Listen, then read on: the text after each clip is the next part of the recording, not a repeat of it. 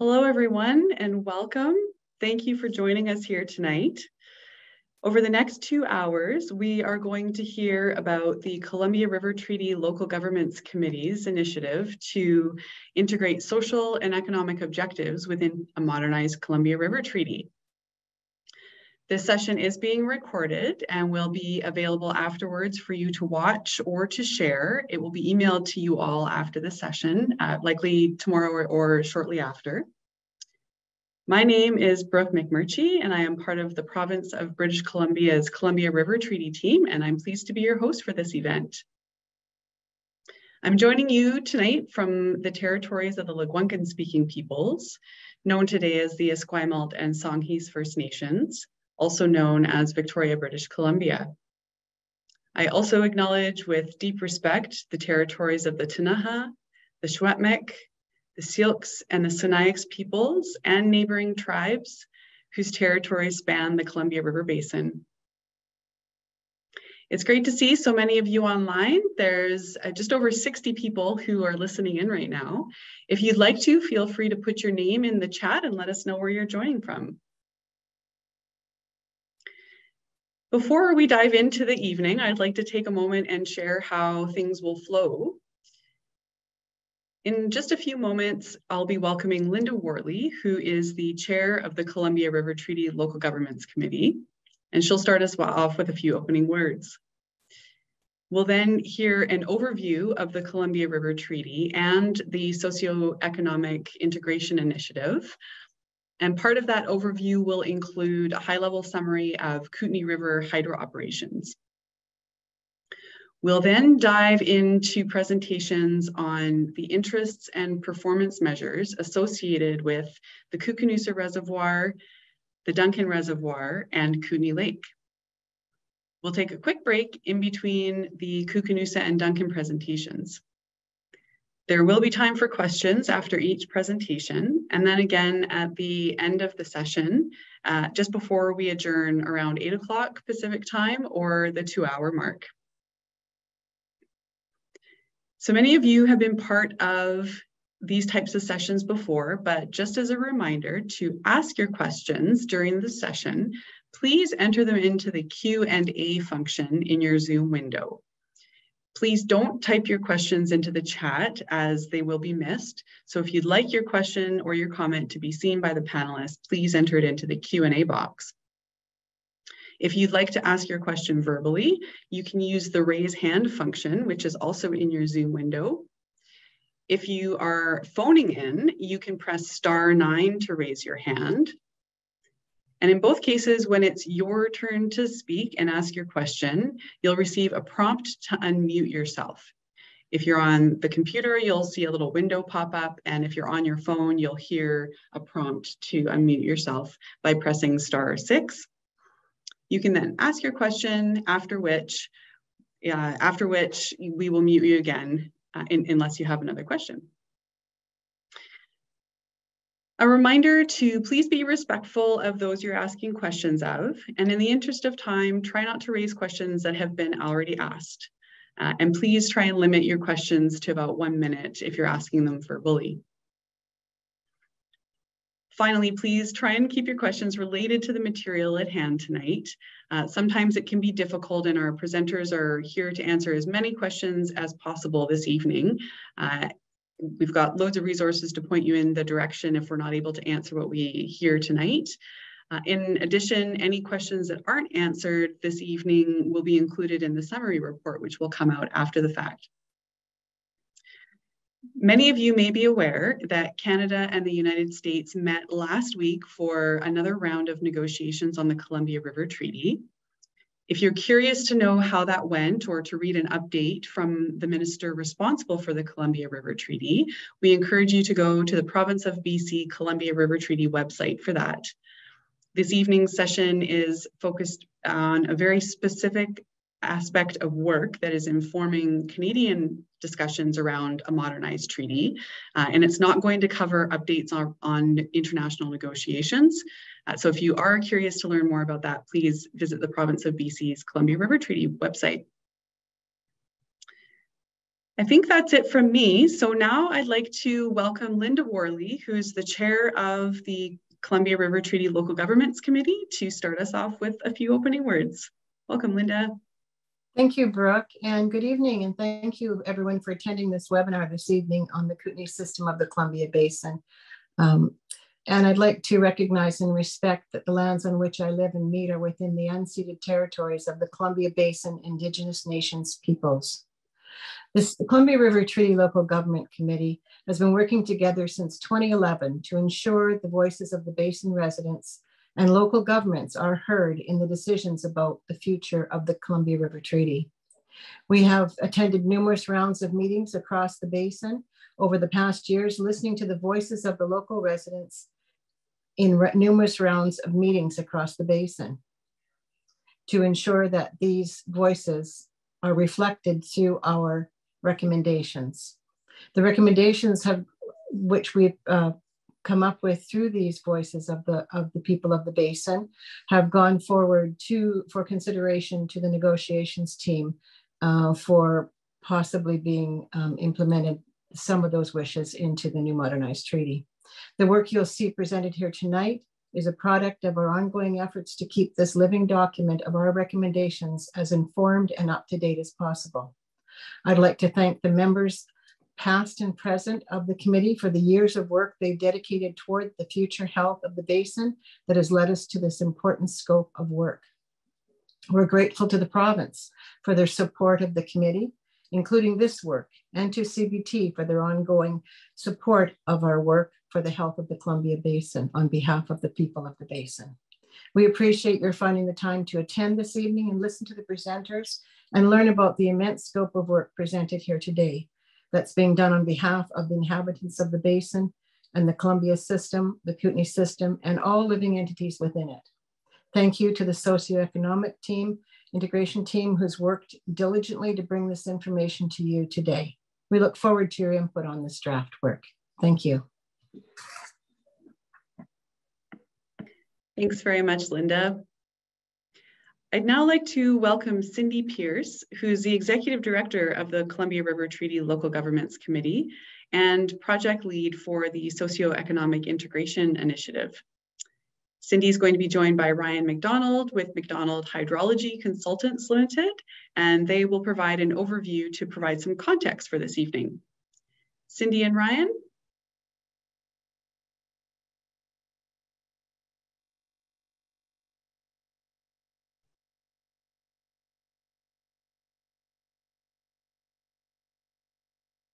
We'll wait just a moment for them to connect.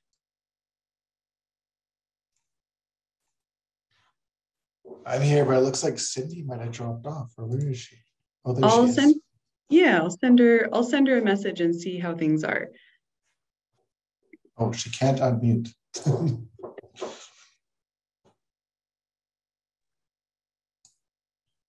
Or get my video going. Of course. Well, we can hear you, Cindy. The co-host has solved the problems. Way to go. I think it's Morgan. Magic. Thank you. Welcome. Thank you. Thank you, Brooke, for the introduction. And Morgan, thank you very much for your work in the background to make sure all the technology works as it should. And also thank you to the province for the support for this work directly. And a great appreciation to be working together with the Provincial BC team on this.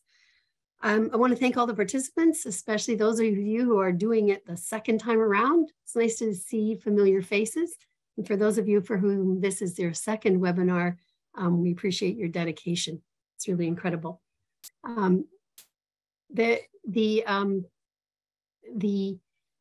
session is focused on a particular topic, and we know that there are other topics of interest around the Columbia River Treaty. The treaty is a complex and far-reaching agreement with confidential negotiations going on. And this session focuses on just one specific aspect of this complexity, which is integrating socioeconomic objectives into a modernized treaty. The team working on the socioeconomic integration and who are here tonight for the webinar will not be able to answer all questions that are beyond our work and our knowledge of the process. And so, but we know that there are a number of other topics that may be on participants' minds. And we wanted to provide you with some links for information and where to send questions right up front. So you know you've got that information. And so if I could ask Lauren to share the slide deck and bring up the first slide, that would be great. Thank you. And while I go through these, Morgan will kindly put them in the chat for those of you who want to get them out of the chat as we go forward. And the links will be included in the email that comes to you with the recording after the webinar. So the first topic, of course, is the negotiations. And as Brooke has mentioned, updates are on the BC CRT webpage, and questions can be sent through the CRT email, and both of those links are on this site. We really encourage you to subscribe to the CRT newsletter and to subscribe for updates. This is the source of information on the negotiations. And it's really wise, if you're interested in this topic, to get signed up. The second topic is integrating ecosystem function into the treaty. And this is an interest for many people. The 3 Indigenous nations in the BC Columbia Basin involved in the negotiations are leading the process to integrate ecosystem function into the treaty. And the province held an info session with this group on this work last June. And a link to the materials and the recording are shown on the slide here. And again, I would encourage you, if you have time, there's some short info sheets. The recording is there, and some background documents as well. The other topic that is of high interest is salmon restoration. And again, the Indigenous nations in the BC Columbia Basin are also leading an initiative. And this one is called the Columbia River Salmon Reintroduction Initiative, or CRSRI. And you can learn more about that initiative at the link that's on the slide as well. Now, while this session is focused on the Kootenay, I suspect that there are some folks online who are from the Arrow Reservoir or the Lower Columbia, where water levels, reservoir and water levels are very low historically. And we wanted to let you know that information about reservoir and flow levels come from BC Hydro. And we provided you the email and the phone number for BC Hydro for this information on the slide. Now, we encourage you, BC Hydro provides weekly updates on reservoir levels and notices about changes in flow in the Lower Columbia. And we want to encourage you to sign up for their weekly and as needed updates. And you can do that through that email address. Now, with regards to this low water topic, the Local Governments Committee identified this as a concern that was heard from basin residents, as Linda described, in the 2021 recommendations to the governments that are involved in the negotiations. And we are updating our information around the impacts from the current event, and will continue to encourage the Canadian negotiating team to seek solutions to address this concern. So those are some topics that we know are on your mind and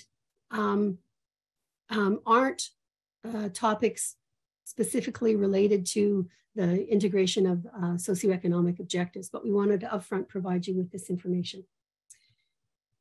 So Lauren, if you could click the next slide, please.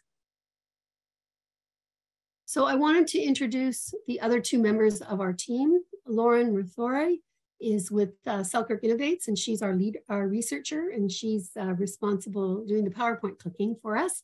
And Avery DeBoer-Smith is our engagement coordinator, and she, as Brooke explained, is watching the Q&A box, and will be providing questions to be answered through the session. Now, you may have noticed that I'm one-handed talking here.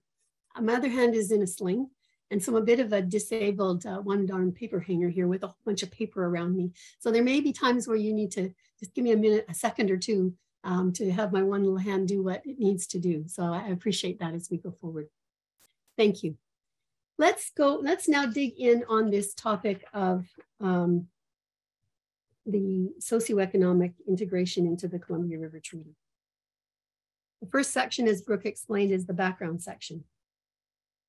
So some of you are new to the Columbia River Treaty, so we just wanted to do a few slides of background on the treaty, make sure everybody's got just a basic grounding in it.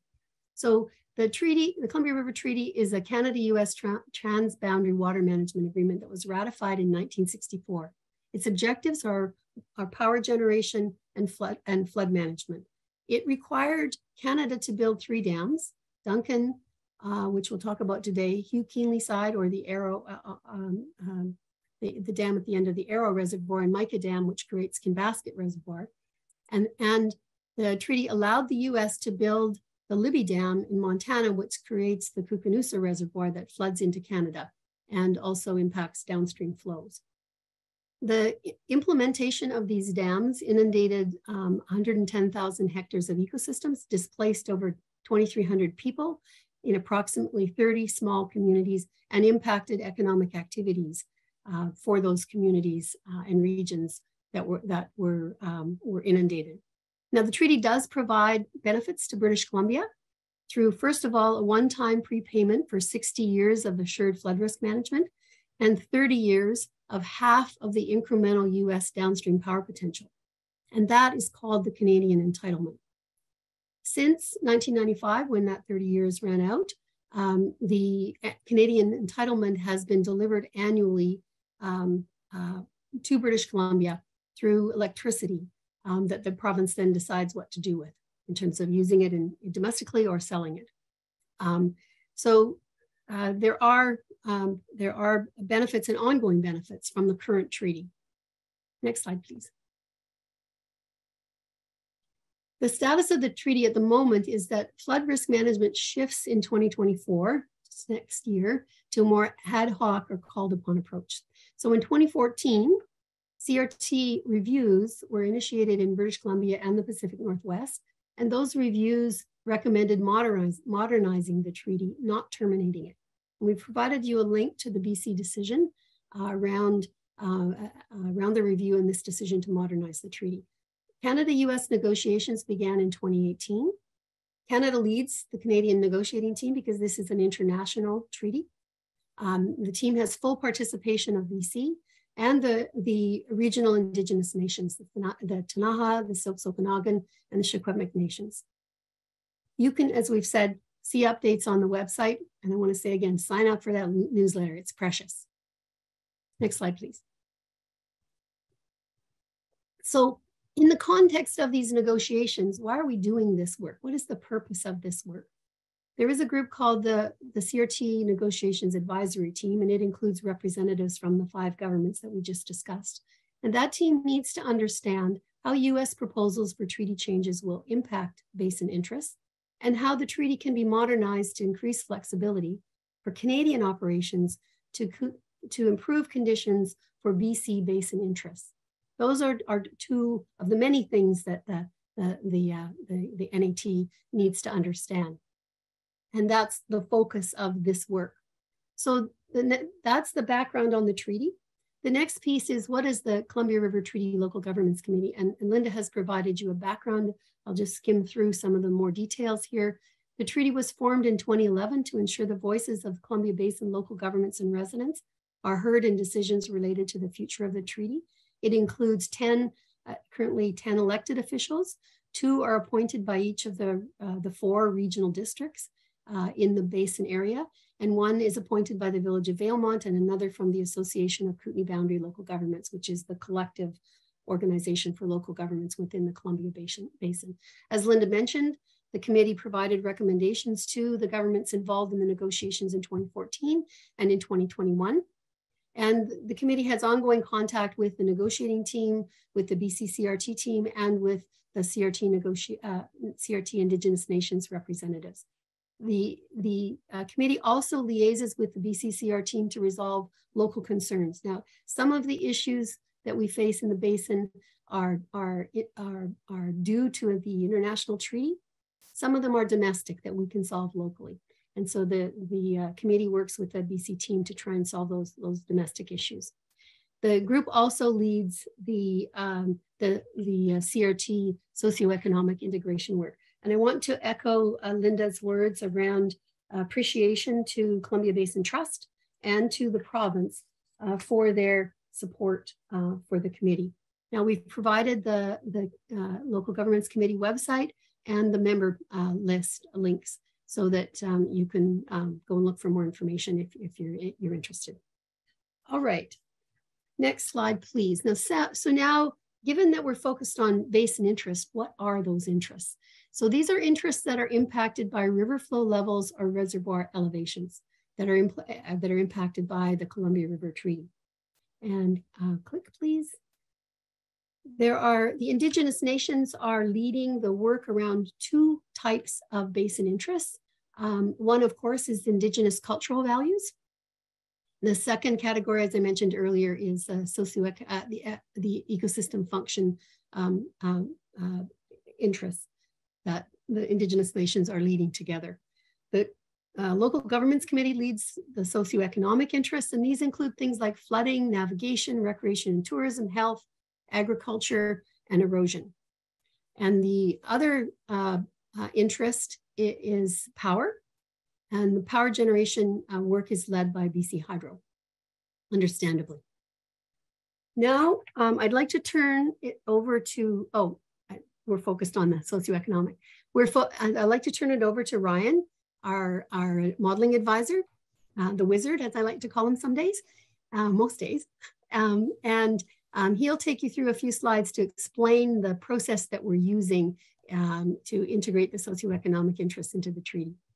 Thank you, Ryan. Thank you, Cindy. Yeah, so Cindy talked about having these basin interests, and we need to be able to have a way to bring those interests forward in terms of how do we actually inform negotiations. So a lot of the work that we're doing right now is really focused on the modeling component of the project. So we're using models to inform the negotiations, and what we're using is river management models. So these river management models ultimately enable us to evaluate a range of different operations in the system that could help us in meeting the objectives of meeting those basin interests. If you click through one more slide there. Yeah, so the river management models enable us to look at these range of interests and enable us to quantify the effect of operations on performance measures. And we're going to talk a lot today about performance measures later on. And really what they are is a way to evaluate the different things that matter to the basin. So these river management models ultimately, as I mentioned, are used to pull levers in the system and evaluate what the effect of different operations might be. So if you click one more forward, we then take the changes in operations and we can evaluate how those operations affect those performance measures that we're looking at. So Lauren will walk through this later on in the slides, but ultimately you can imagine by changing reservoir levels or flows out of a reservoir, you can change ultimately how a given performance measure may perform. I'm going to talk really briefly about what performance measures are, and we can sort of walk through sort of how we're using them in this work. Next slide. So what is a performance measure? A performance measure is ultimately a combination of four things. So it has to be something that we care about. So there has to be a why. We have to give it a location. So there's a where. So where in the basin do we actually care about that thing? When do we care about those things? And then what actually is it? So if you step through one more slide or one more click, Lord. So as an example, we could look at Kootenay Lake. And Kootenay Lake flooding might be one of the things that we're actually trying to look at. So why would we look at Kootenay Lake flooding? We may want to minimize the damage to property and infrastructure. So that could be one of the measures that we're trying to look at. Again, where in this case is Kootenay Lake. When this doesn't happen just episodically, this would be a year-round type of a performance measure, and we would care about the levels in the system throughout that year-long period. And the levels are the things that we actually define. So the what piece is the expected annual damage in terms of dollars. And ultimately that's measured when water levels in Kootenay Lake are above 1,752 feet. And the way that we evaluate that is we would say, more times a higher number of reaching that 1,752 is worse for the system, and a lower number would be better. So that's essentially how we frame performance measures in this work. Next slide, Lauren. So for this work, we actually have two types of performance measures. We have what we call combined PMs, or combined performance measures, and these are essentially for high-level initial scenario evaluation. We do look at a number of scenarios, and as Cindy walked through already, there are a number of different components of this work. So there's cultural values, ecosystems, flood control, hydropower. So we have high-level PMs that allow us to evaluate scenarios at a pretty high level. Underneath that is what we call submeasures. So these are things that we use to dig into detail around individual scenarios. So once we have a scenario that we think is working reasonably well, we then use those submeasures to say, okay, yeah, we actually understand what's going on, and we can look at more specific interests. So an example of this, again, is that Kootenay Lake flooding. So the combined performance measure is what I already described. That's the expected annual damage when water levels are above 1,752 feet. The submeasures of this would be different components of that. So we could look at different elevation bands, or if you go forward, one more. Oh, yeah, different elevation bands. We could look at the number of days at or above different elevation bands, and we can look at the number of years at or above those elevation bands. So we're able to sort of dissect the performance measure and really figure out what exactly is going on. Over to you, Cindy. I'm sorry, my voice is bad. Hang in there. Hang in there. Thank you, Ryan, very, very much. So the process and timeline that we've used for this work to date is we started back in 2020 to collect information around community interests and previous socioeconomic performance measure information from a number of sources. We also looked at designing the engagement. It's essential that we hear from you and others around these performance measures. And so we spoke with a group called the Columbia Basin Regional Advisory Committee. Now I put a link on this group because they are an important part of the process. This group advises on the CRT and on regional hydro operations. There's about 25 public members who are chosen from expressions of interest from community members, and they're chosen to represent the diversity of the geography and interests in the basin. This group also includes Indigenous nations and local government appointees and hydro operator representatives. And you can learn more at that link. So we spoke with that group, we spoke with local governments, Indigenous nations, and we were designing methods for the public at large as well. Then we moved into, no, we don't need to click, that's okay, that's okay.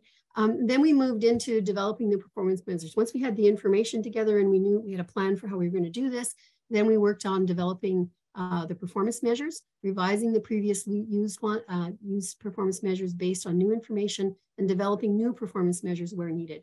Some of that work is completed and some of it's in progress, as you'll see tonight. Since October, we have been getting feedback from CBRAC, from local governments, and from you on Monday night and today through this webinar.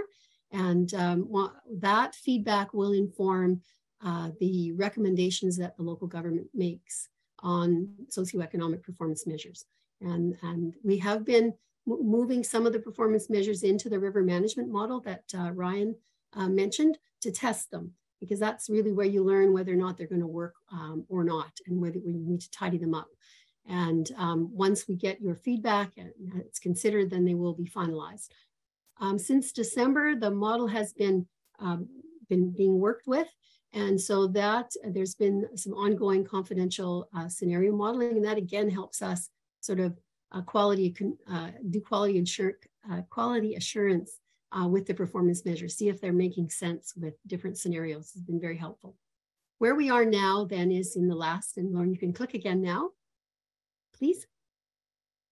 Where we are now is in the last steps of the process in finalizing our community feedback, and then moving through the last steps.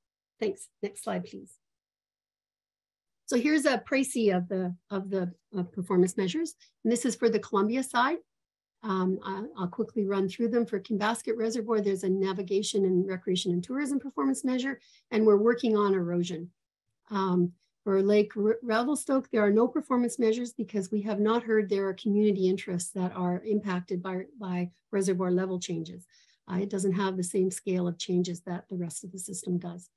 For the Arrow Reservoir, there are 4 performance measures, and also the erosion one is being worked on.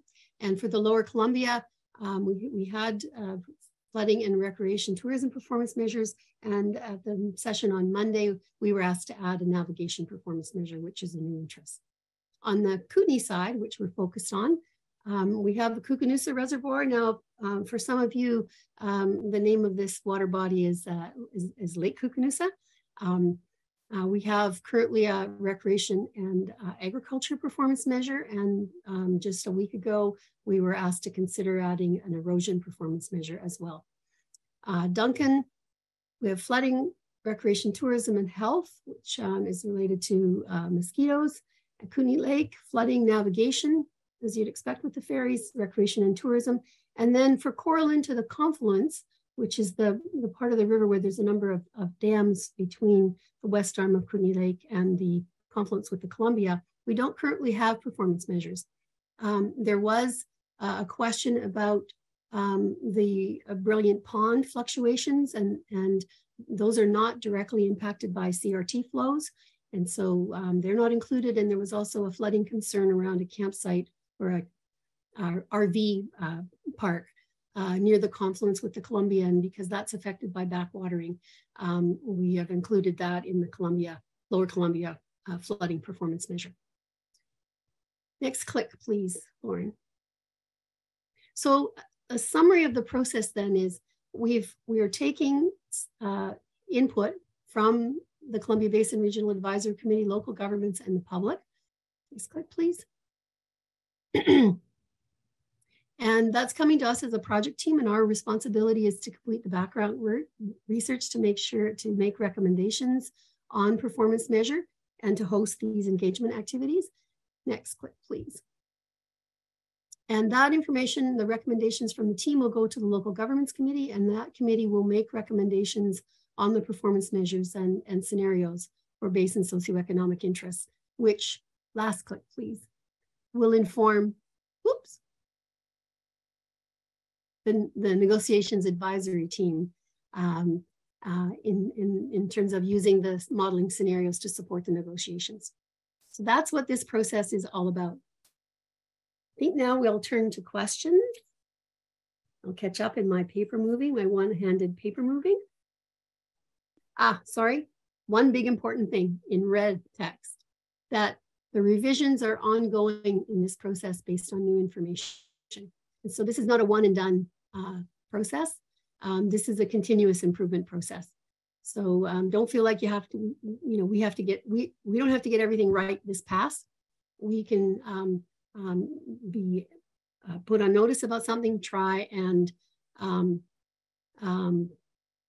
reconcile it through this process. And if we can't, we can keep working on it over time. Okay, I think if we can turn to the questions. That's great. Thanks very much, Cindy and Ryan and Lauren for manning the PowerPoint. Avery, you've been monitoring the Q&As. What do we have for Cindy? Thanks, Brooke. So the first question for Cindy is, what are the implications for Kootenay River residents if water is diverted from the Kootenay into the Columbia River in the headwaters of these rivers near Invermere? This question, I'm sure, relates to the reality that the current treaty includes a provision, as I understand it, the current treaty includes a provision that would allow Canada to divert water from the Kootenay into the Columbia. And this is a provision that's been there since 1964. To my knowledge, I have not heard of any interest in doing that, but that does exist in the treaty, and it does come up at most of these sessions. Thank you. The next question is, has groundwork been done to estimate the costs of building a weir across Kootenay Lake on the Canadian side? This is a question we thoroughly anticipated, and so I'm gonna read from some notes that I took from publicly available information. In 2021, the province released a draft feasibility study responding to a proposal from some local residents to build a weir dam on Kootenay Reservoir right at the border, so we could control the water levels. Public engagement was conducted, and the province provided a summary report. And the link to the report and the feasibility study are on the website, and Morgan will put them in the chat. Now, in the province's report, The province explained that after reviewing the feasibility study, which did include a cost estimate, so you could go to that link and find the cost estimate. Where are we at here? And reviewing the feasibility study and all the feedback on the issue, the province determined that the first priority to most efficiently address concerns about Kootenay Reservoir water levels is to advocate for increased coordination of Libby Dam operations during the Canada-US negotiations on the CRT. And I've noticed that the minister's statements and her year-end reflections on the negotiations have mentioned that there are discussions happening around increasing collaboration around Libby Dam operations. So this does appear to be underway within the negotiations. Now, I've taken some time to answer that question because I know that it is on the mind of folks in the East Kootenays. But through the work we're doing on identifying socioeconomic objectives and performance measures, we really want to know what the interests are related to the treaty matter most to you and what water levels and river flows you think would support those interests. I hope that's a helpful answer. Thank you, Cindy. Another question is, why is flooding not included as a performance measure for Lake Kootenay? Why don't we wait until we get to the Lake Kootenay section and we'll dig in on that one. I'll be prepared to answer that then. I think that would be helpful. I did notice that there's a couple of questions in the Q&As about sort of operational issues around environmental monitoring and log movement and things like that. We're focused on a planning process here, and those are not questions that I can really tackle. But we will, as Brooke said, record them in the summary report, and there may be answers at that point. Thanks, Cindy. We do have time for a couple more questions before moving on, if there are any. Thank you. So someone wanted to add on to a previously asked question about diverting water from the Kootenay River into the Columbia, and are wondering if there are positions on the Canadian side about keeping or removing this language from the treaty. Now, this is clearly not a question that I'm in a position to answer. I am nowhere near the negotiations at this level of detail. This is a question I'd encourage you to ask the province, and they may or may not answer because the negotiations are confidential and must be at this point. Thank you. Anything else? I think for relevant questions for the current topic, I think that's it for right now. Thanks. Super. Looking forward to the flooding one coming back. Great. So next up, Cindy and Lauren, you guys will, or actually Cindy, you'll continue on with a high-level summary of the Kootenay River operations. Is that right? Yes. And before we do that, I want to reiterate the purpose of this, this webinar and this step in the process. We are really wanting to introduce the performance measures to you, to answer any questions, and maybe get some feedback from you during this session. We also really importantly invite you to provide feedback through the online survey form, and Avery will provide the link to that survey at the end of the webinar. What you tell us during the webinar, we will, of course, keep track of, but we really encourage you to also put your comments into the survey when you have a few minutes.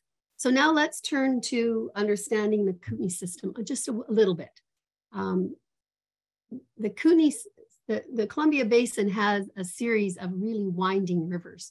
And Lauren, if you can trace the Kootenay River for me with your cursor, I would appreciate that. The Kootenay River starts right next door to the headwaters of the Columbia River, and it flows south into the top end of Kootenay Reservoir. Through the reservoir, Lake Kootenay, down to Libby Dam in the United States in Montana, and then starts coming up north through Bonner's Ferry and crosses the border near Creston and into the south end of Kootenay Lake, which is a very, very long lake. Now at the north end of Kootenay Lake is the Duncan River. And the Duncan River flows south through Duncan Dam and into Kootenay Lake. Kootenay Lake has a big long arm called the West Arm, which has an Nelson on the end of it. And then the river flows out of the West Arm through a number of dams that are not CRT dams and then into the Columbia River. So it's a sinuous river system because of all the wonderful, gorgeous mountains we have in the area. That's the Kootenay system. The operation of the Kootenay system is more complex than the Columbia. Next click, please, Lauren. The reservoir elevations are the result of inflows less whatever the dam outflows are. So you can think about it as a big bathtub. I'm going to find an image and use a bathtub in this at one point. So the reservoir elevations are based on inflows. Some of them are regulated by upstream dams and some of them are natural. And then there are the dam outflows. And the dam outflows for the Kootenay system are defined as they are for the Columbia by the Columbia River Treaty, which provides for flood risk storage and power generation, by the Duncan Dam, which is a CRT dam and also can be managed through the non-treaty storage agreement and the water use plan. And the system is also run, dam outflows are also based on domestic power generation needs. Now those are the three that are relevant also on the Columbia side. On the Kootenay side, there are additional factors. And one of them is that for the Libby Dam operations, they have requirements, legal requirements under the U.S. Endangered Species Act for particular flows to benefit endangered species, fish species. Now, those flows benefit not only fish species in the U.S., but as I said, the dam flows from, the river flows from Libby Dam into the north end of, the south end of Kootenay Lake. And there's a portion of that flow that is, in Canada. So these Endangered Species Act flows do benefit fisheries species in British Columbia. And then additionally, for Kootenay Lake, there is an International Joint Commission order. Now, this is a very old order. It was made in the early 1900s, and it was created to provide for power generation in those dams at the end of the West Arm, while not impacting the agricultural interests at the south end of Creston, of Kootenay Lake in the Creston area, and then in the Bonners Ferry area. So there's another additional management requirement on Kootenay Lake.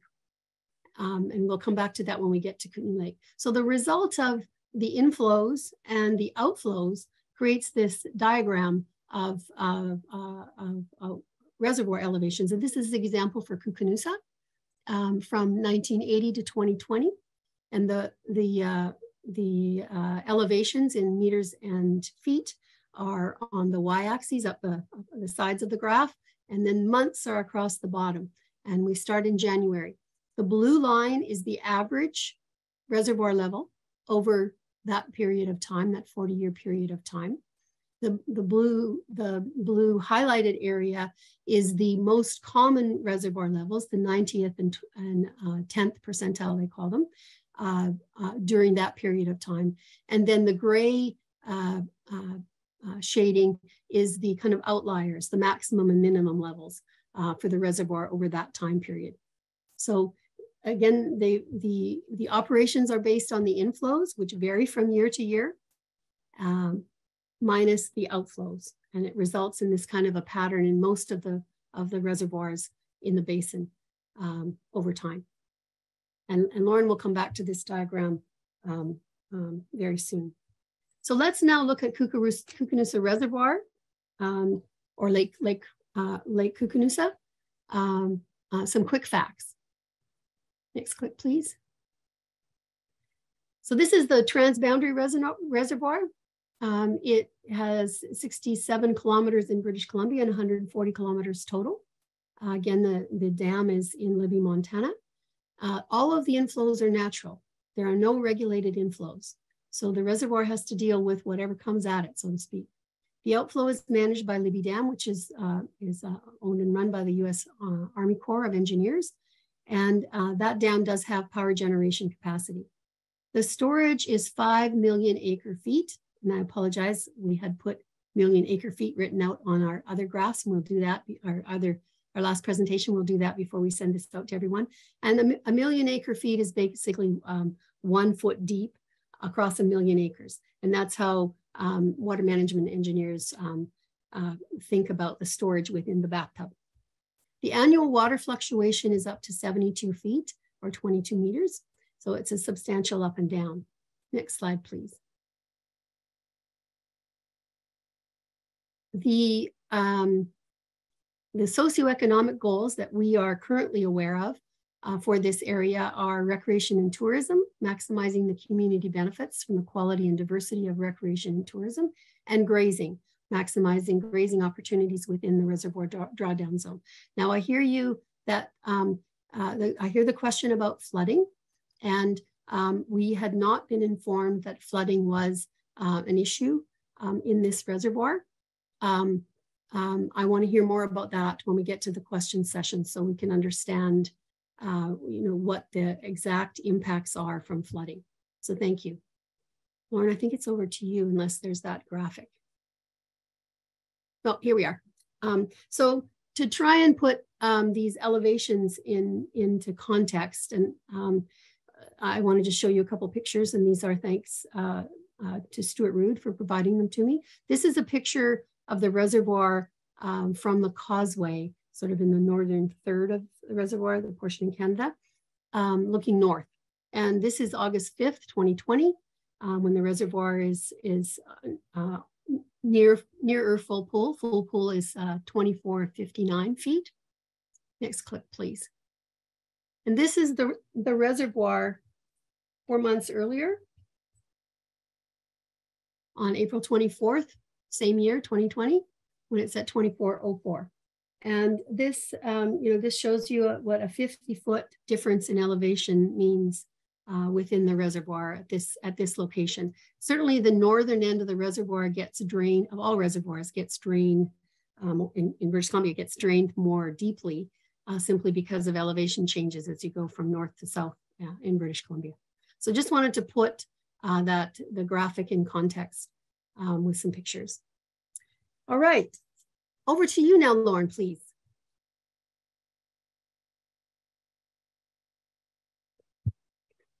Okay, so let's dig into some of the details of the performance measures. We're going to show you one of these graphs for each reservoir or river segment. They can help us sort of visualize how the recommended performance measures line up against historic water levels, which of course reflect historic hydro system operations. It's important to note that operations might change in the future, so these graphs shouldn't be thought of as a limit on what's possible, but they do help us sort of calibrate our thinking in terms of how achievable a performance measure might be. So for Kootenay, we have two performance measures that we've been working on. The first is recreation and tourism, and the range we've recommended is represented by this dotted box here. So you can see that the average reservoir levels are generally within the recommended range, with the exception of the spring. And that's a common trend that we see across recreation and tourism PMs for most reservoirs. Recreationists would generally prefer if water was higher in the spring months. For grazing, you can see our interim performance measure, that it's that solid line with the arrows pointing downwards. And you can see that if historic operations continue as they were, this performance measure would only be achieved in the early spring, as ranchers generally prefer that the water levels are lower throughout the grazing season. So let's dig into these details of the performance measures a bit more. Cindy, you're up for grazing. Thank you, Lauren. So there are several grazing licenses within the drawdown zone in the northern portion of the reservoir. These are essentially, they were private properties that were inundated when the reservoir was created, and the ranchers now have licenses to be able to conduct grazing on them when the water levels are low enough and the forage is in good enough condition. Now we have had to wait for some mapping, much improved mapping data to be able to understand the elevations in the inundated portion of the reservoir. We've just got that, we've gotten that information recently, and I've been working through with the range officer to make sure that we've got the right information to move forward on this, this performance measure. And so the measure is the number of hectares per year that are available about, and it should be below, and that we've caught it on the other one, Lauren, this one should be below this elevation so that the area is available for grazing. The season is from May 1st to October 31st. That would be ideal, of course, and we're looking forward to working with the ranchers to understand, what their highest priority dates are, and what the implications are if they don't have access to that grazing. Now, we know that this performance measure conflicts with the recreation and tourism performance measure, which wants the reservoir high. And our job is not to reconcile all of the performance measures. It is to record the current interests in the area and look at how those interests are impacted by a variety of scenarios. Now, inundation doesn't just affect how much area is available for grazing, it also affects the condition of the range, the plants, the forage plants. If they're inundated for a long time, they're in less good condition. It takes them longer to pop out of it and get to a state where they can be grazed. So we have on the docket to look at a grazing condition performance measure as well. So this is interim. It's a work in progress, and we look forward to refining it over time. So for recreation and tourism, the elevation range we've recommended is between 2445 and 2455 feet over the season June through September. That's a preferred elevation range that we've heard from multiple organizations that represent recreationists around the reservoir, including the Regional District of East Kootenay. One note here is that in past processes, we have developed past processes that have been developed for performance measures on treaty reservoirs. There's been a specific performance measure about kokanee angling. And so we went back and forth with local biologists and fisheries folks on this and have determined that the data underpinning that performance measure is a bit problematic and also out of date. And in fact, the focus on kokanee as a species might also evolve, as there are perhaps some other species that are also becoming important to the reservoir. So we've recommended some research, a creel survey or angler preference survey to help us develop a more current understanding of angling trends on the reservoir. And this is one of those performance measures where we've developed a series of sub-measures, and we've done this out of recognition that recreation is not one thing. There are, of course, many different types of recreation, and each has its own access needs and preferences. And sometimes those even differ across sites. For example, if we think about boat launches. So these sub-measures represent the detailed information that we have on activities or sites that we have information on, which is not comprehensive. There are definitely sites and activities that the research team hasn't been able to find data about. An important note with the sub-measures is that we differentiate between access and experience. Access is fundamental because you can't do the activity without access, but experience is also important because access is not really valuable if the activity isn't, desirable at the full range of accessible information or accessible elevations. And you can see that difference come out in the sub-measures here. Motorized boating access is possible as low as 2,407 feet, but because of various hazards that exist at those low water levels, boaters prefer when water levels are much higher, 2,440 or even higher.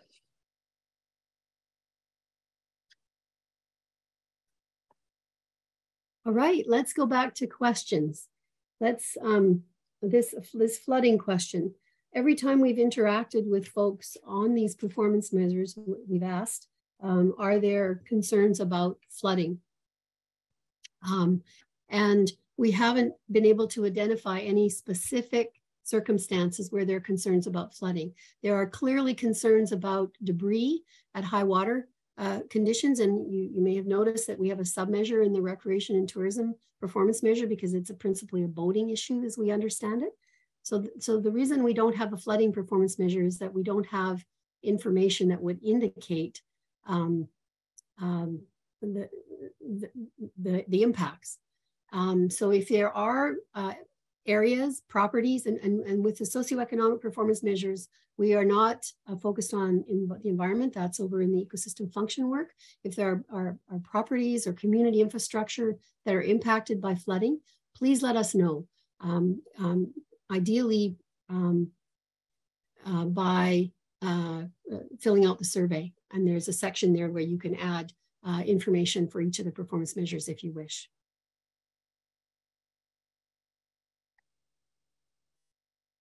I'm going to notice the question again about diverting the Kootenay. I think we've dealt with, and I'm not wanting to go further on that one.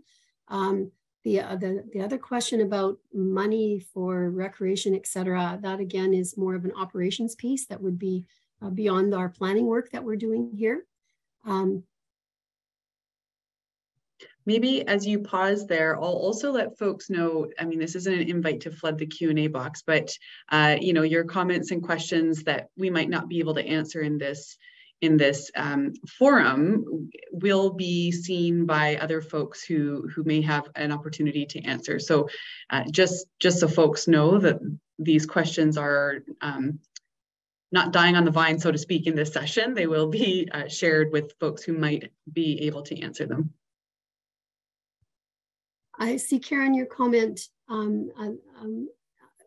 What we are working on is reconciling interests within each of the reservoirs and then across the system over time and through the scenario work. I understand the relative merits of food security for sure. And you know, if it became necessary in the process to reconcile the performance measures around particular interests in a reservoir, we would bring those folks together to have a discussion about this, to understand their concerns and try and reach a community level agreement. It's not ours on our own to do that reconciling. Does that help? I hope that helps. Thanks, Cindy. And just a reminder to folks, you can raise your hand if you'd like to ask your question verbally. I've seen a few hands go up and then go back down again. So feel free, if you have a question and you're not too sure about whether to ask it, you go ahead, safe space here. And also just to acknowledge that everyone's receiving probably a lot of really dense information here this evening, and a reminder that all of the details about the performance measures are on the local government committee's website. So if you want to kind of digest what you've heard and go back and review that material before sending your questions to the LGC email address or filling in the survey that's also on their website, where that's how you can provide your feedback on the performance measures that have been identified, go for it. So lots of dense information. Questions might not come to mind right away, and that's just fine. And thank you, Brooke. And we haven't actually described what's on the website, I realize. There are summary documents for each, for the Columbia and the Kootenay, that basically reflect what's in this presentation, but in text form. And then there, for each of the performance measures, there are information sheets that provide more details around what Lauren and I have spoken about, sometimes in great detail about how we got to where we got to, because it was a long journey, sometimes pretty quick. So we certainly encourage you to go and have a look. And Morgan, thank you again for putting that. Oh, Avery, thank you for putting that into the chat box. That's wonderful. No more questions? I think we can move on. Oh, we do have one question. Are the seasons in the performance measures subject to change with respect to climate change? Well, I want you to know that the seasons for recreation and tourism in the performance measures across the basin has already have been changed from where they were, say, 10, 20 years ago, from the processes that have been done in the past. The spring has, the summer season, the recreation season has gotten longer. So we are reflecting the information as we have it now. And within the scenario evaluation work, climate change is also being integrated. So it is front and center. Thanks, Cindy. There's a couple more questions I haven't had a chance to skim through. The last one around the dollar value of electricity from Libby Dam is way outside my wheelhouse by a long shot. I'm sorry about that, but that's the way it is. The question about how much does maximizing these performance measures depend on Canada securing flexibility, which I understand to basically mean reduced commitments for water storage and flood flow management in the negotiations with the US. Well, as the presentation at the beginning said, the purpose of the work is to inform the negotiations with regards to the flexibility that the increased flexibility that that the 5 governments are seeking through their negotiations with the United States. And certainly, you know, what comes out of those negotiations will lead to reservoir management approaches that will hopefully create better conditions relative to the performance measures. That's what the intention is.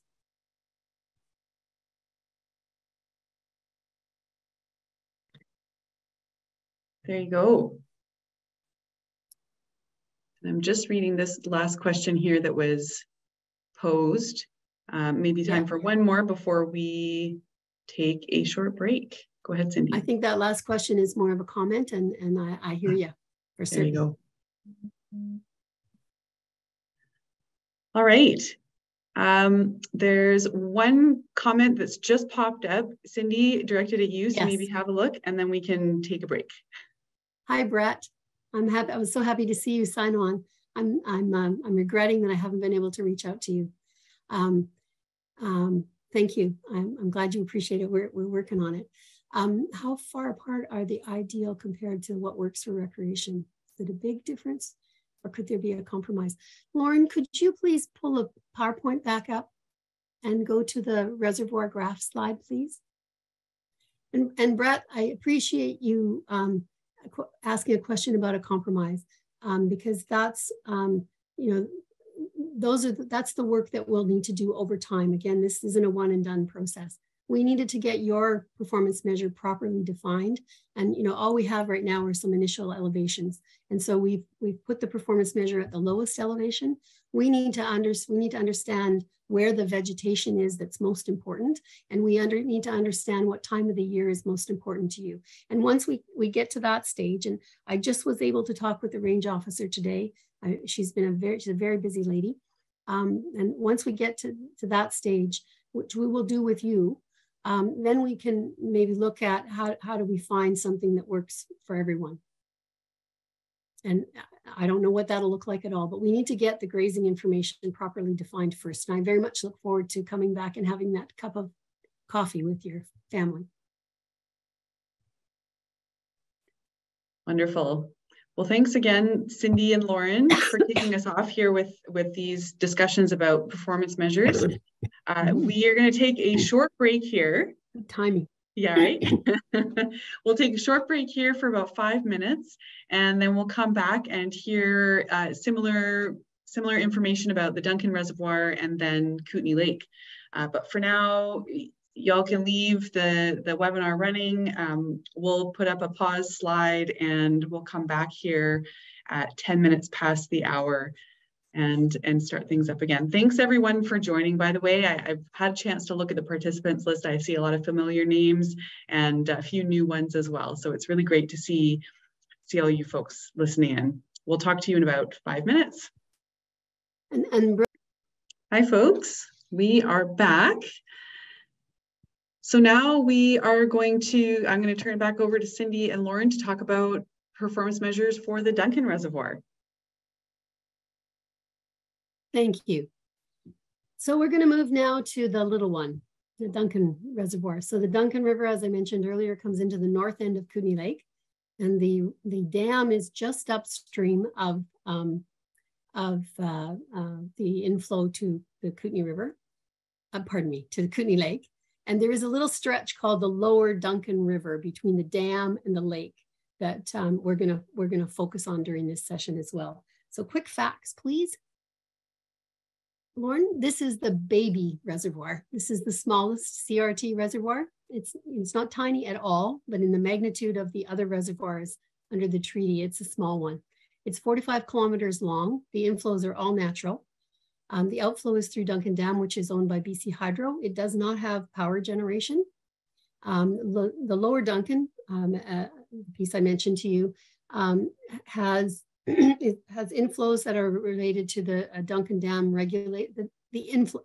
Let's start that again. The lower Duncan River inflows include regulated flows from Duncan Dam, and then the natural inflows, which are quite substantial, from the Lardo River and Meadow Creek. The storage in this reservoir is 1.4 million acre feet. If you remember, Libby, Kootenay, if I recall correctly, was 5. And the annual fluctuations are up to 98 feet. And this reservoir basically goes from full to empty most years, not all, but most years. Next slide, please. So for the reservoir itself, we have a performance measure for recreation and tourism that is similar to the other ones, the one for the Kootenay Reservoir, and it is to maximize the quality and quantity of recreational experience, including reservoir access and visual aesthetics. There's also performance measures for the lower Duncan River, and that includes flooding, minimizing the damage to people and property, and then mosquito nuisance and health risks. And we don't have a specific goal for that one yet. We are working on that one. And the map shows you the portion that is the reservoir, and then there's the dam, and then there's the lower Duncan River, and then there's Kootenay Lake. Over to Lauren.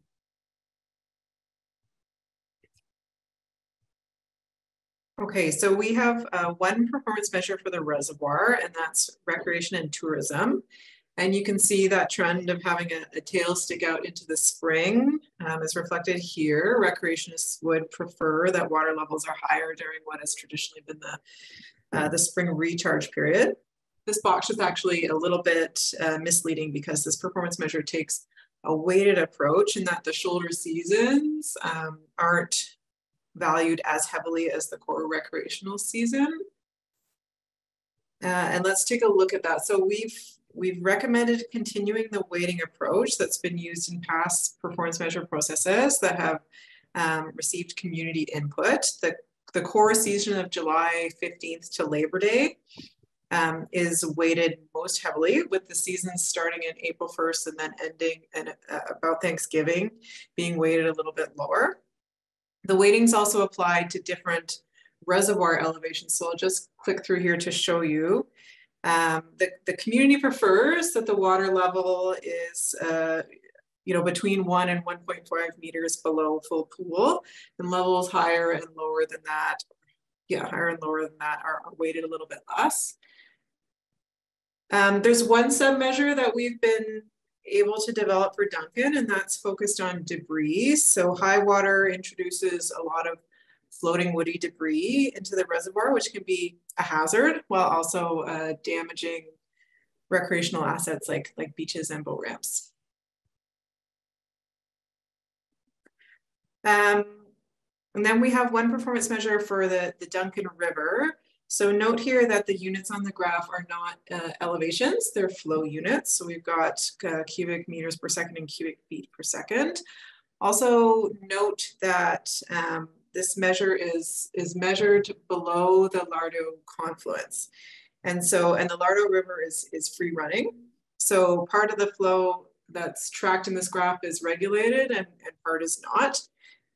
There's two components to the flooding performance measure. The box here represents low-lying areas, and you can see that does occur periodically in the summer. And the line with the arrows is for extensive flooding, and that happens more rarely, within the top 10th percentile of flows. So I've been tracking this performance measure, and the numbers are, the levels are from the Duncan water use plan. And we basically have two performance measures, one around low-lying areas, and these are the days per year in that high flow years should come out of there. We did make that change, sorry, folks. There's so many details in this stuff that every once in a while they squirm on through. So apologize, we'll catch those in the later, in the version that comes out to you. So these are days per year. And the information that we're working with was around cubic meters per second. So 400 to 500 cubic meters per second is the flow range. And we're looking for less days per year where we're in that range. And the concern is that seepage is occurring and the risk of flooding is high if there's a rain event or a need to increase dam flows for any reason. So that's the reason for this low-lying area flooding performance measure. Next slide, next click, please. The extensive flooding performance measure is when there's an extensive area of low-lying areas that are flooded, including hayfields, and there is an important industrial site in the Lower Duncan that gets flooded at this point in time as well. And these are with flows that are above 500 CMS. And we are measuring days per year above that level, and less is better. Now, we do have submeasures for this, this one as well, and that these submeasures will, for particular flow levels, will measure the numbers of days that the flow level is reached and the number of years when it's reached. Because it isn't just the total number of days in the year, it's, on an average in any one over the scenario period, it's actually for these particular flow levels, how many days and how many years. That's what causes the actual damage. Now, one more click, please, Lauren. Again, these information is based on the water use plan from the early 2020s. We would really appreciate receiving dated photo verifications. And when the flow levels get high next spring, hopefully we can send someone up with a camera and take pictures. And that's how we verify when flooding impacts are a concern. I've provided the email address for the local governments committee there. If any locals are online and they want to take pictures of low-lying areas flooding or the industrial site or any impacts, that's really, really helpful for us. Thank you. Over to Lauren. Okay, so we did want to mention mosquitoes here, as we know this is an important issue for the Duncan River community. We've done a fair amount of research on this one and have concluded that we're not able to develop a performance measure at this time. While we have evidence that there is a relationship between regulated flows from the dam and mosquito presence in the Meadow Creek area, we don't have enough data to set a specific threshold that we're able to use for a performance measure. The relationship between dam discharges and mosquitoes, it's not straightforward, it's complex. And we also don't know what level of mosquito presence is problematic for the community in terms of nuisance or health risks. So those are the barriers that we're dealing with at this time. And it would take a little bit more research to overcome those barriers, and that research isn't currently open for us.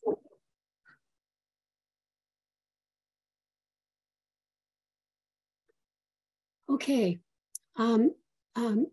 The first question, Ed, if I had two hands, I would quickly go to the local government committee recommendations and quote from them.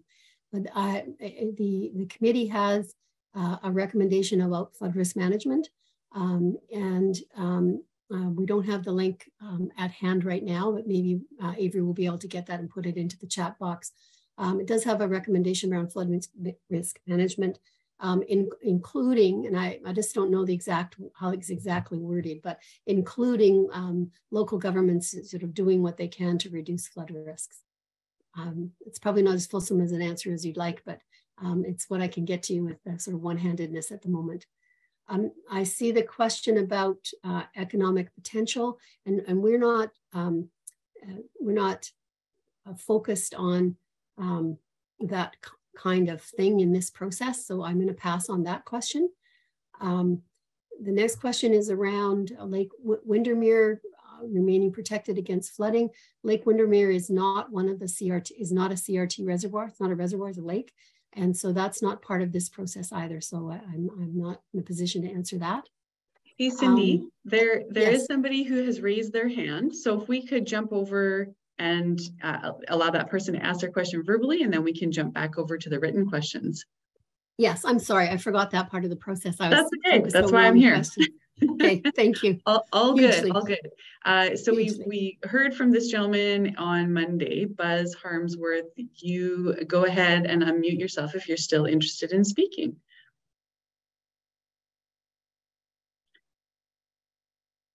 We'll give him just a moment here.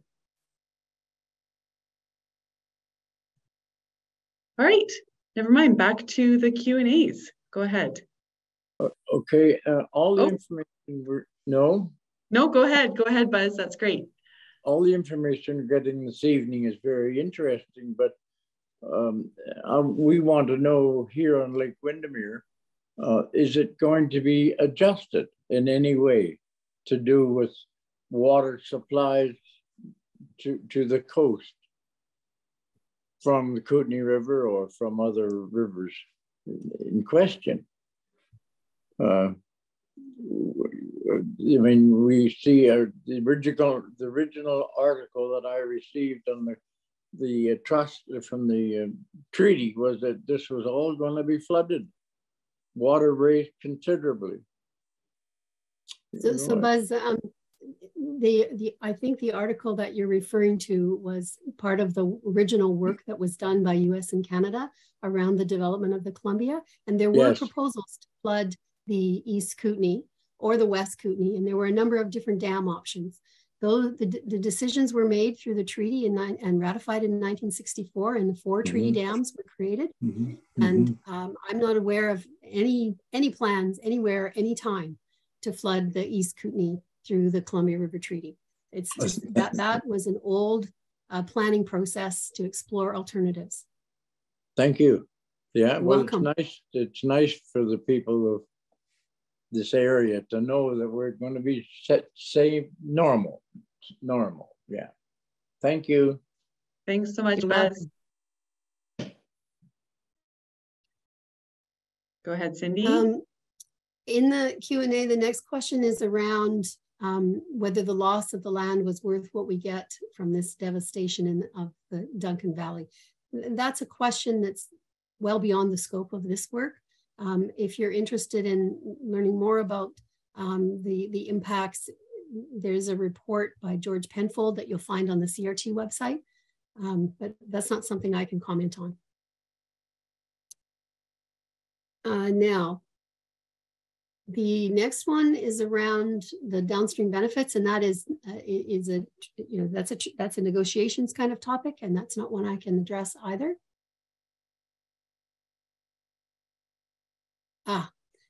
The salmon, the Columbia River Salmon Recovery Initiative, which I gave a link to earlier, is looking at salmon restoration through the Columbia in Canada, including in the Slocan and Lemon Creek, where they were historically, and so that would be the place to go and check on what's going on around salmon recovery. Thanks, Cindy. We have another person with their hand up. I'm going to allow Ellen to ask their question. Ellen, go ahead. It might take a moment. Hi, everybody. I think I must have hit raise my hand by accident. Well, thanks for speaking up, Ellen. I was wondering, oh my gosh, what was my question? I don't have a question, but thanks anyway. You're very welcome. Great to hear your voice. All right, we have another raised hand from 2 folks that we here at the province know quite well, Mario and Ken. I will unmute the 2 of you. You can ask your question.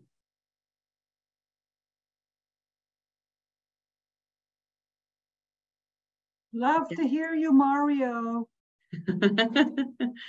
Mario or Ken? All right. Maybe we'll come back. They might have also inadvertently hit their raise hand, but there'll be plenty of chances to ask your question if you have one to ask, Mario and Ken. Cindy, you want to go back to the Q&A box? There's a question about whether similar work is happening on the US side of the border to what has been discussed here. I'm not familiar with any work of this nature, but the negotiations are very confidential, and there may be something that I'm not aware of, but I'm not aware of anything. All right, it looks like the folks, Mario and Ken, have themselves unmuted. Would you like to ask your question now? Yes, I would. Hi, Mario. Hi, my name is Mario Scottler. I followed the Columbia River Treaty from day one. I'm probably older than dirt. However, you mentioned social and economic. The ecosystems were destroyed when we signed the Columbia River Treaty. And the economic part of it, I seem to, whether it's me or I don't know, I seem to have missed. But Libby Dam in 2017 produced $138 million worth of power. We haven't got 1 cent of that power from 1945. Is this committee prepared to make recommendations on that to our bargaining committee? Because I think it's a big part of negotiations. Thank you very much. Thank you for that, Mario. And I'm going to leave that one there. Can I respond to that? I'm sorry, but you go ahead, Kathy. Surprise guest.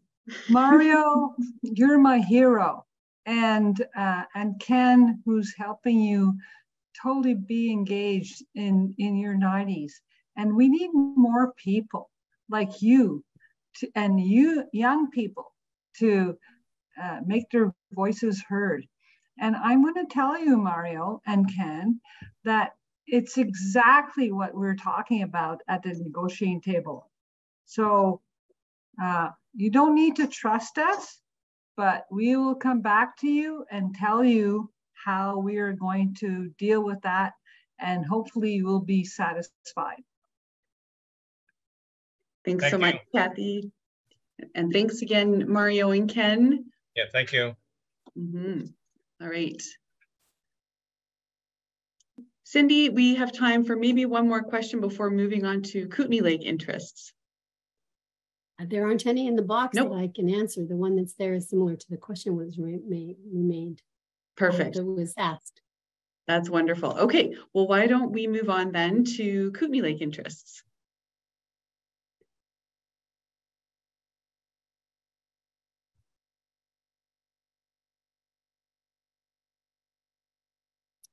I see a note, Brooke, about people don't know who Kathy is. Could you maybe address that, please?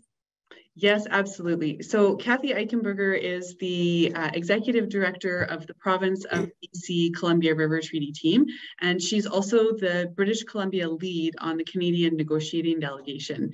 And she's listening in here tonight because she wants to hear what everybody has to say and the input on these on this work to identify performance measures. And she was going to be incognito, so there weren't inadvertently questions raised about negotiations, but I know our team has a great relationship with Mario and with Mario for years. And so I know it meant a lot to her to respond to Mario's question there. So if you do, as a side note, if you do follow our social media or any sort of public communication we have about the negotiations, and we mention how BC is at the negotiating table, Kathy is our representative there. Thank you. Thank you for clarifying that, and thank you for the question, Amy. So let's go to Kootenay Lake. So Kootenay Lake, I've described a couple of times. It's a long one with Duncan Dam at the north and the Duncan River, and Libby Dam regulating flows in through the south. Click again, please, Brooke. Lauren, it's getting late. I'm losing it. So for Kootenay Lake, sometimes it's a lake and sometimes it's a reservoir. It's 104 kilometers long. It's big. The inflows are regulated by Libby Dam, about 44% through a year, over the year, and by Duncan Dam, about 16%. And then there are huge natural inflows from both of those dams through the length of the reservoir and the west arm. And that's about 40% of the annual inflows. At some times of the year, especially when there's the freshet, the natural inflows are much higher than what the regulated inflows are. So sometimes it's a lake with natural inflows driving lake levels, and sometimes it's a reservoir with the upstream reservoirs driving the levels. The outflow is Coralline Dam, which is owned by Fortis, and Coralline Dam is regulated under the International Joint Commission order, as I mentioned earlier. Now that order must be consistent with the Columbia River Treaty. So the two have to work in tandem as best as possible. The annual water level fluctuations are only up to 16.5 feet. It's much less than on the CRT reservoirs. Next slide, please. There are lots of interests on Kootenay Lake, and so consequently lots of socioeconomic goals. First one is flooding, really critical, especially along the West Arm where there's lots of development, and with regards to the ferry operations. And then navigation relates directly to the ferry, important ferry operations along the lake. Recreation and tourism is very important, and the goal is very similar to the goals on the other reservoirs.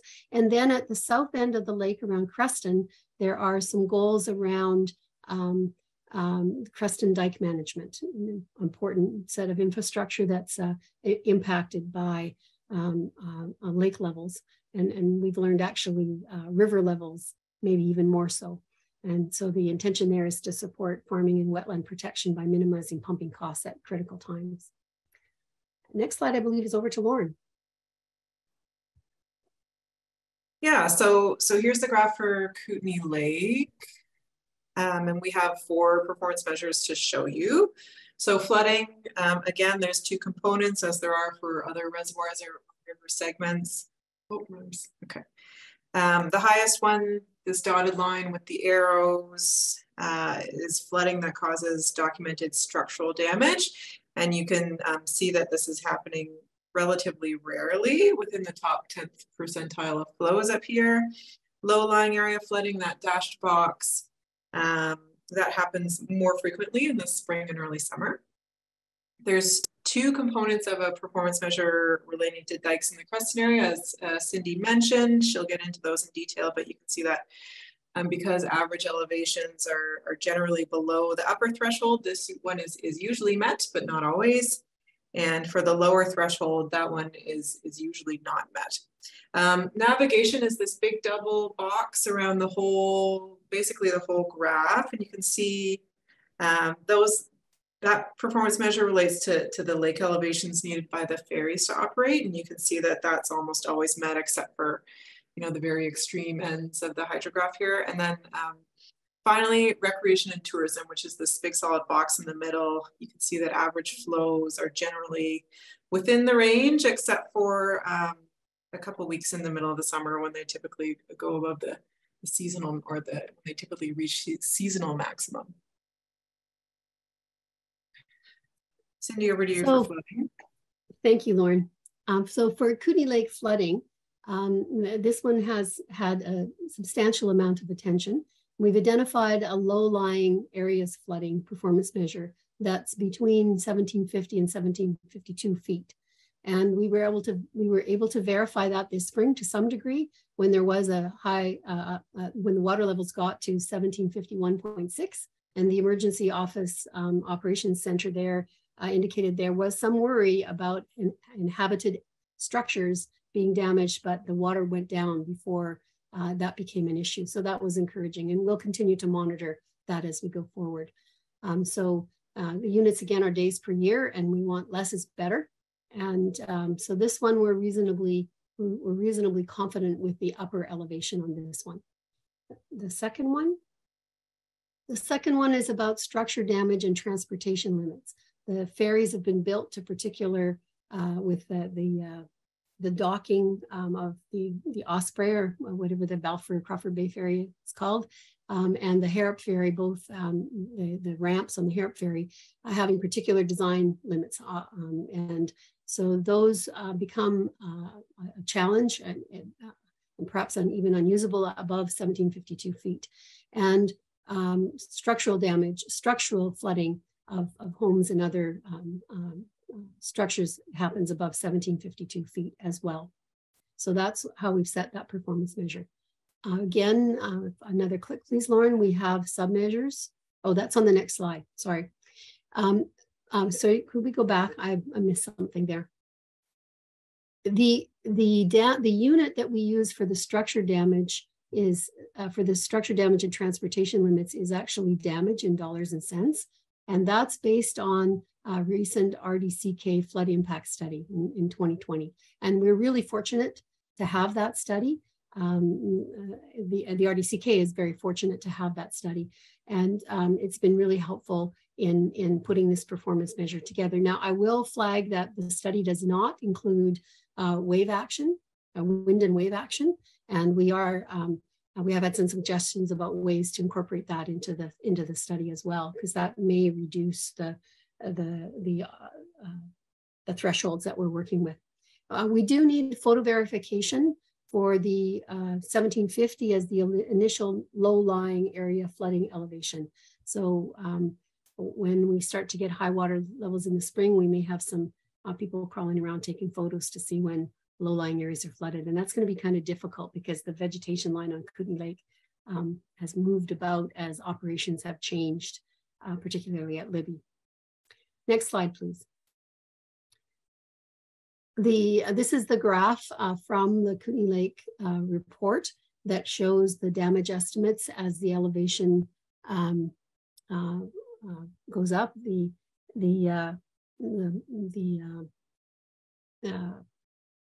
The horizontal line is dollars, and the vertical lines are elevations. And as the elevation goes up, the impacts go up based on this study. Next slide, please. Again, because the impacts of flooding aren't just how many days above a certain level, it's how many days for each event and how many years this happens. So we have sub-measures for this one.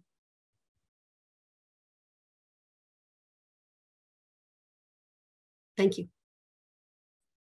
So for navigation, as both of us have mentioned previously, the navigation performance measure is set by the operational limits of the Balfour Kootenay Bay and Harrop ferries. So the limit for this one is 1738 to 1752, which, as we showed, is kind of well within normal operating limits of the lake. For recreation and tourism, we recommended a range of 1734.4 to 1748 feet.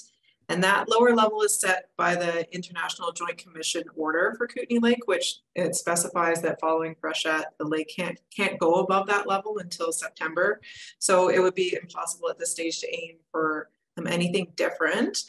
The maximum elevation was set based on our understanding of flood dynamics on the lake, which is that the lowest lying areas start to flood at around 1749 feet. And though our knowledge of flooding is evolving, as Cindy just mentioned, and so it's possible that we may be able to bump that up by a foot or two.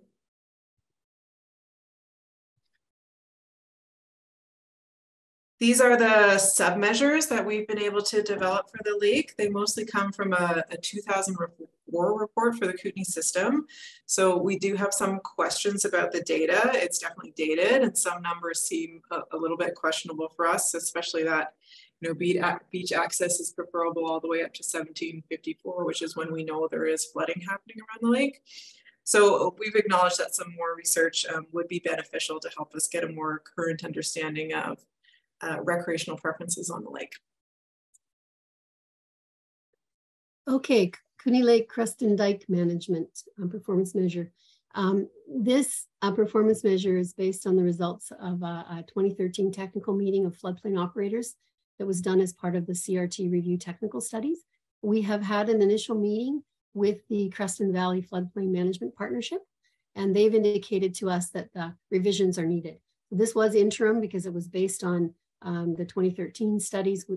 In the last bit, we've had an initial meeting. We have some more work to do around this one, but I'm going to show you what it is at the moment, and you can expect some refinements going forward. Next click, please. So there are two performance measures. One is called preferred operating days, and this relates to when the dike and pumping systems work the best. And that's below 1750, which is fortunately below the flooding of low-lying areas. So those two line up well. The second performance measure is related to spring dry days. And this performance measure links to allowing movement of farm equipment on properties. And in this case, the desired level is below 1739.3 feet from March to April in the important seeding season. And again, if you track this process, you can expect to see some changes in these performance measures going forward. So I think now we can move to questions. And I see a number of questions in the chat. There was a question around flooding and people building in the foreshore. That is certainly a risk. And with the operations, the Libby Dam operations in particular, but also Duncan regulating the flows into Kootenay Lake, the water levels have changed over time, and that has allowed for vegetation to be reestablished, and that's allowed for what are called accretions to happen, and then for people to want to build down closer to the lake where there's higher risks. The RDCK has flood management bylaws and does what they can, and certainly the local governments committee and the recommendations explicitly talks about the local governments doing what they can to reduce flood risk. There's a question about a comprehensive map of the lakeshore being flooded, illustrating the areas of concern. That is what the Kootenay Lake flood risk impact study was based on. And the RDCK is the owner of that information. We don't have it as a team. I don't have an answer to the question about how many acres were flooded during 2022. I think the next question around monitoring on the lake is an operational question, which is outside the context of this work. The last question around the weir, I'm not aware of any suggestions about building a weir on Kootenay Lake. If this is related to Kootenay Reservoir, I've already answered that question, and maybe Morgan or Morgan, if you could please put the link in the chat to the feasibility study that was done for building a weir on Kootenay. Cindy, there's a question in the chat. Somebody's asking if we'll forward all the links that have been posted in the chat as well. And I think we certainly will forward at least some of them in the email that we send around when we circulate the recording of this session.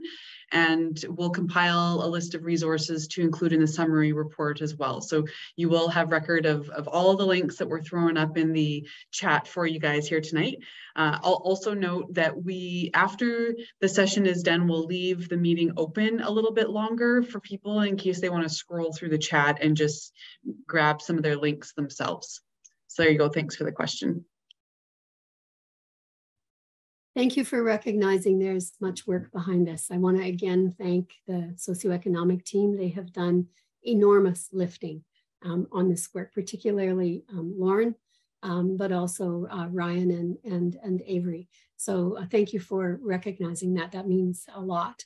The purpose of the work is to create the best set of information that we can by the local governments committee, reflecting public values, public interests, so that the information in the scenario modeling is accurate as it possibly can be.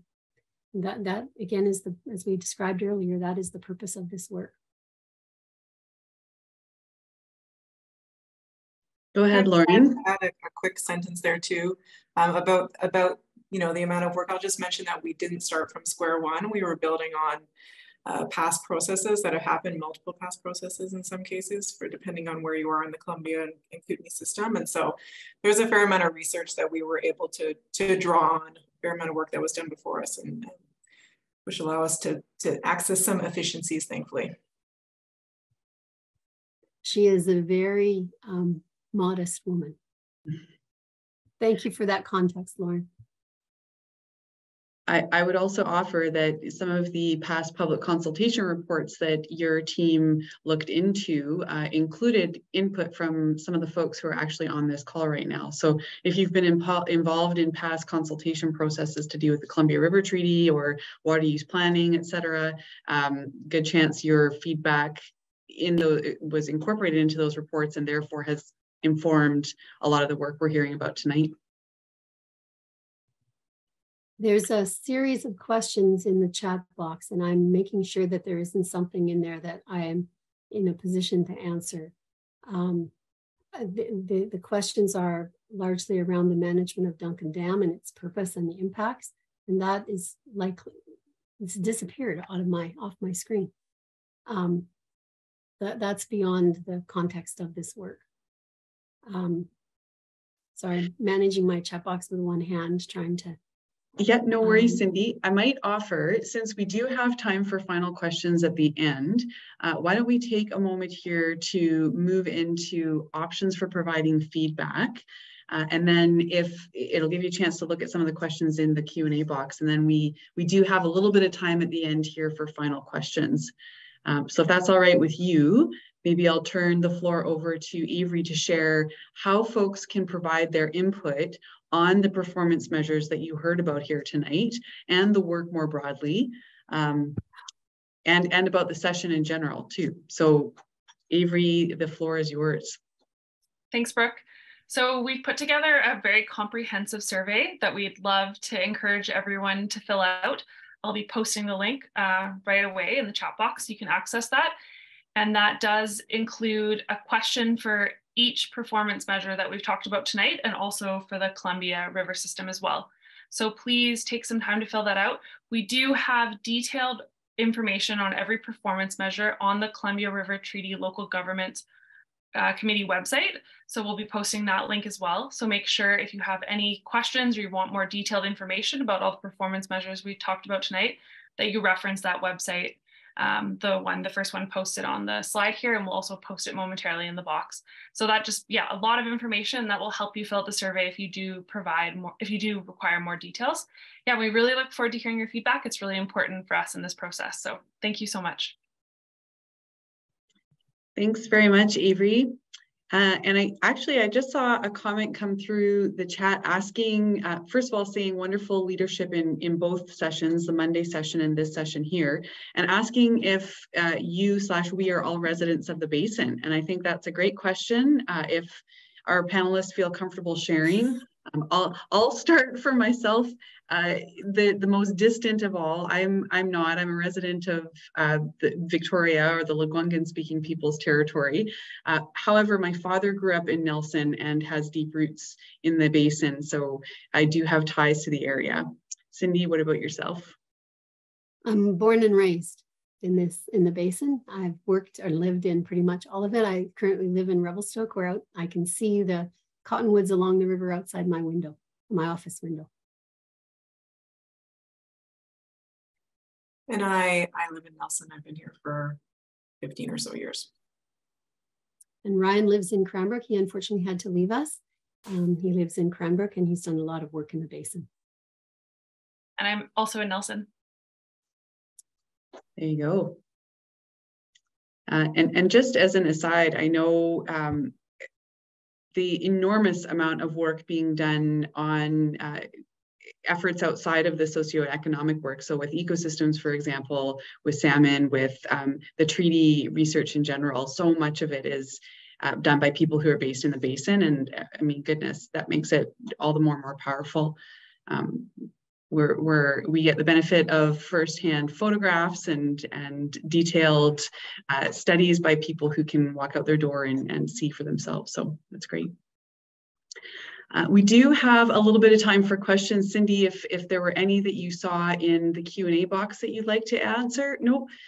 No, I don't see any that are within my bailiwick. Sounds good.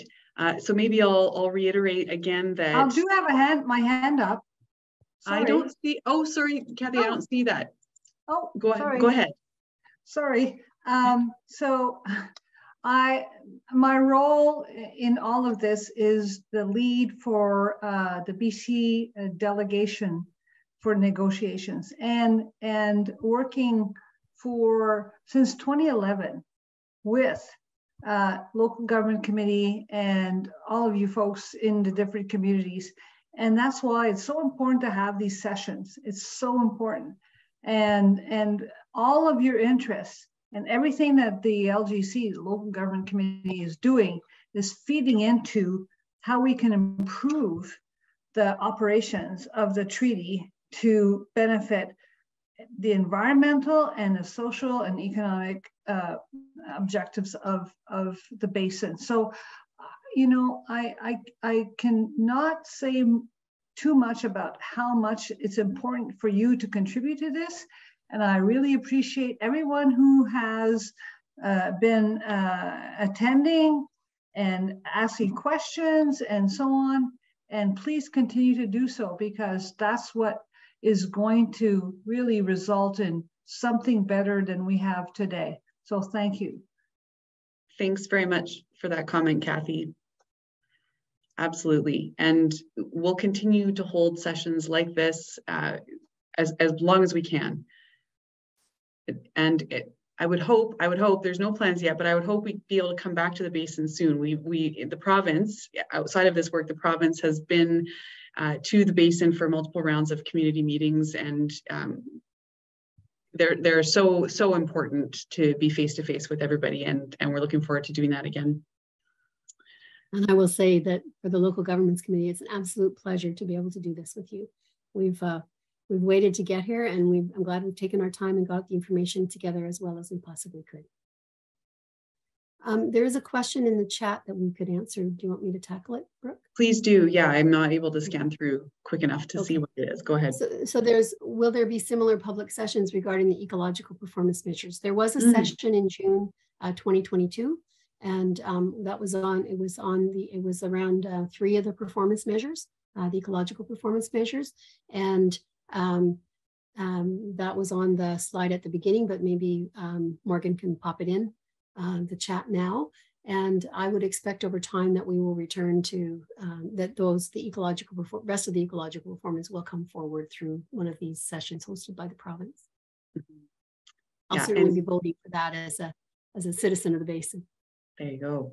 And as a side note, the link that will be shared in the chat to that info session also includes written materials as well that were presented at that session. So you'll get a video like this as well as some written materials too. There it is. Thanks, Morgan. Now, I forgot to say that along the way in the chat, there was a lovely little ha-ha from Graham.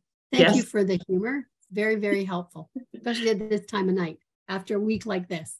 So for those who couldn't see it, it was a comment about a metric for mosquito bites. And Graham lives in Golden, and he says he measures mosquito bites with the metric of bites per minute. And yeah, I think many folks in high mosquito areas can relate. Maybe bites per second in some areas. All right. So I don't see any other questions. Lots of great comments throughout the chat. And I think at this point, we can say thank you so very much to everyone for your time, your thoughtfulness, and your questions. Tonight's session, as well as previous sessions. Please do be on the lookout for the email that we will circulate with a link to the recording once it's been posted on YouTube. And that email will also include a link to the survey that we've talked about quite often throughout tonight. And of course, there will be a summary report that will capture what was talked about this evening, as well as responding to the questions that were raised. And we will include a list of all of the links that we included in the chat too. So you'll have all of that information captured. I think that is it from me. I suppose any outstanding questions can also be emailed about this work, can also be emailed to the local government committee's email address, info@crtlgc.ca. And any questions about the Columbia River Treaty can be sent to the province's email address at columbiarivertreaty@gov.bc.ca. And you'll have that on a slide at the very end here. I would like to just conclude with saying I so appreciate Mario Scodolaro, who is, I'll get it wrong, I think he's 94, he might be 95, and he's so passionate about his environment, his community, and the whole basin. And I just wish that everyone would be the same. So Mario, hands up. Thanks, Kathy. Yeah, there are a lot of really, really engaged folks out there, and to be so engaged for so long, it's a real gift. And for us to hear from folks who have such long-lived experience, lived history in the basin, it's a real gift. So thank you, and thanks, Kathy, for that comment. So I think we can call it a night. Thank you everybody once again. And like I mentioned, sorry, Linda, I was going, lots of hellos and closing comments. Before we go, I will pass it over to Linda one more time to close us out. And once we're done here, we'll leave the meeting open so folks can browse the chat. Linda, thank you very much. Please send us off. I was just saying goodbye to everybody. You pretty well covered it, which is great. If I have one moment, I just would like to extend my sincere appreciation to the Socio-economic integration team, Ryan McDonald, Mac Hydro, Lauren Rethere from Selkirk Innovates, Avery DeBoer-Smith, and to the BC Treaty team. Brooke, your facilitating was wonderful, and as always, and thank you for that. Kathy Eichenberger for being online after a long day. Do appreciate you here. And Morgan for providing the support and keeping the all the contact information flowing into that chat box. Really appreciate you. And to everybody that was here tonight, just thank you for being here, for learning more about the Columbia River Treaty Local Government Committee and all the great works they do. A real special thank you to Cindy Pierce, our Executive Director, who just holds our heads above the water week after week after week, even in her condition. The one-armed bandit, we really appreciate it. And please, folks, fill out the feedback, please, forms. Give us anything that you have on that. As always, your input's really valuable to us, and we so appreciate your attending both of these webinars, one or both of them, and for all your input. So thanks a lot, folks. Go safe, stay healthy, and thank you. Thanks so much, Linda. I think that's it. So anybody else who's been on the support team here, feel free to turn your cameras on and we'll wave goodbye, good night, and we'll see you soon.